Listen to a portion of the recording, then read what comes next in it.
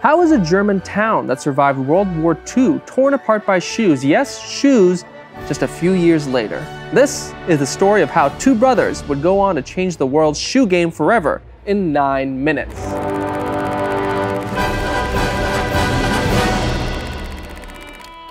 It all started back at the beginning of the 20th century, and the Dassler family have just welcomed the last two children into their brood. The brothers were seemingly born into their destiny, as their quiet town of Herzogenaurach's main industry was shoemaking. While young Audi was pushed into a baking apprenticeship by his father before he was even a teenager, he was truly passionate about all things sports and how to improve one's athletic performance. But before he could really create a career for himself, Audi was drafted into the war in 1918. He would join Rudi and their older brother Fritz, who had been fighting since the war began. Upon his return in 1919, Audi quickly began formulating a new athletic shoe business. He'd build shoes out of whatever materials he could find, and even created his own bike-powered leather milling machine to use without electricity. Sports clubs in the area would receive samples of the shoes Audi was designing. The coaches and athletes could test them out for themselves, and the orders began rolling in. Rudi joined in on the fun in 1923, and on July 1st, 1924, the pair officially registered their company as Gebrüder Dassler Schuhfabrik, or Dassler Brothers Shoe Manufacturers. Together, they made a killer team. Audi, the quiet brother, was the mastermind behind the shoes, constantly tinkering and redesigning to make each shoe better and better, while Rudi was outspoken and charming, a born salesman with a mind for business. And so the duo embarked on their dream and began producing 50 pairs of athletic shoes a day to be used for soccer and track. And by 1928, they found their shoes at their first Olympic Games, where runner Lina Rodke not only won the gold for 800 meters in Amsterdam, but broke a world record while wearing Gebrüder Dassler shoes. The following year, the brothers registered their first patents.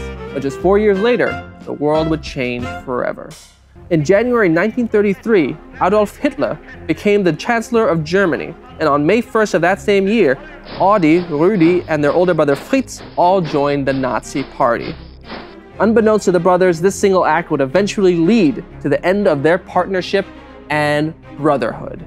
But it was an event in 1936 that marks the moment that many believe made the brothers. At the Berlin Olympics, Black American Jesse Owens made history by winning 4 gold medals, setting 3 world records and breaking or equaling 9 Olympic records. And he did all that while wearing Audi and Rudi's Gebrüder Dassler shoes. Owens wasn't the only athlete wearing Dassler shoes while competing. The brothers ultimately won 7 gold medals, 5 silver and bronze medals, and broke at least 5 records with their shoes. But their newly found global fame and success was dampened by the brothers' deteriorating personal relationship as well as the looming threat of war. And on September 1st, 1939, Germany invaded Poland, thus beginning World War II and sending the Dassler brothers on a very different path.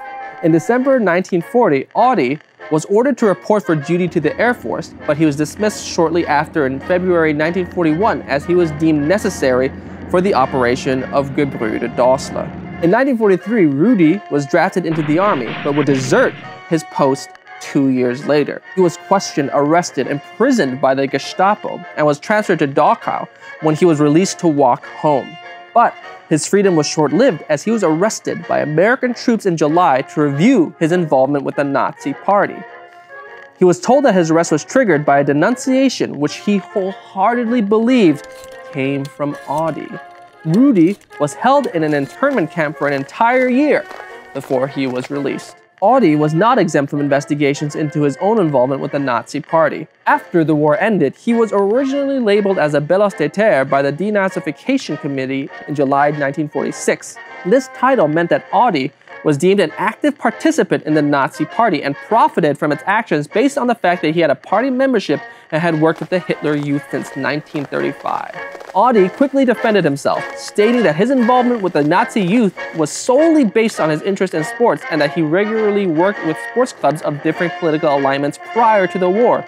He was adamant about avoiding any sort of political rally and continued sourcing material from Jewish business owners even after it became unfavorable to do so. One business owner even claimed that Audi hid him and his family on his own property after he warned him that he was to be arrested by the Gestapo. With this information, Audi's classification had switched to that of a lesser degree. He was now considered a minderbelasseter, which still carried with it a sizable fine and a 2-year probation in which he could not own or operate his business. Audi appealed with the help of a lawyer, but his brother Rudy, just released from the internment camp, told the denazification committee that Audi had organized the production of tank parts by their factory himself and that Audi held political speeches at the factory, a claim that Audi's wife Käthe would refute, claiming that Rudy had in fact organized the speeches. Eventually, Audi was essentially cleared and labeled Mitläufer, a common label that stated that they went along with the regime without any meaningful contributions, and he was once again able to run the business. But the damage was done, and the brothers finally decided to go their separate ways. Rudy and his family moved out and headed to the other side of town across the Aarausch River, which naturally divided the town in two. He took over a small factory owned by the brothers, and the rest of their assets were split, including patents, equipment, and even employees who were allowed to choose which brother they joined. Those who worked in sales and admin sided with the salesman Rudy, while those assembling the shoes sided with the designer Audi. However, the splitting of assets made business for both brothers very difficult. While Audi had all the technicians to create and build the shoes, he had no one to sell them. Rudy had the staff to sell all the inventory, but no inventory to speak of without the technicians. By April 1948, Gebrüder Dassler was no more. Audi would go on to form Adidas, a contraction of his first and last names, in March 1949. While Rudy would try something similar with Rude, he eventually went with Puma, registering it on October 1st, 1948. The town of Herzogenaurach was split down the middle. The brotherly split did not just impact the Dassler family. After the divide, families in the town held allegiance to either Adidas or Puma. Their loyalty was usually denoted by which side of the Aarausch River they lived, on Rudy's side or Audi's side. The town is also sometimes referred to as the town of broken necks, or residents are known as bent necks, because locals will look at each other's shoes to determine whether or not to speak to someone.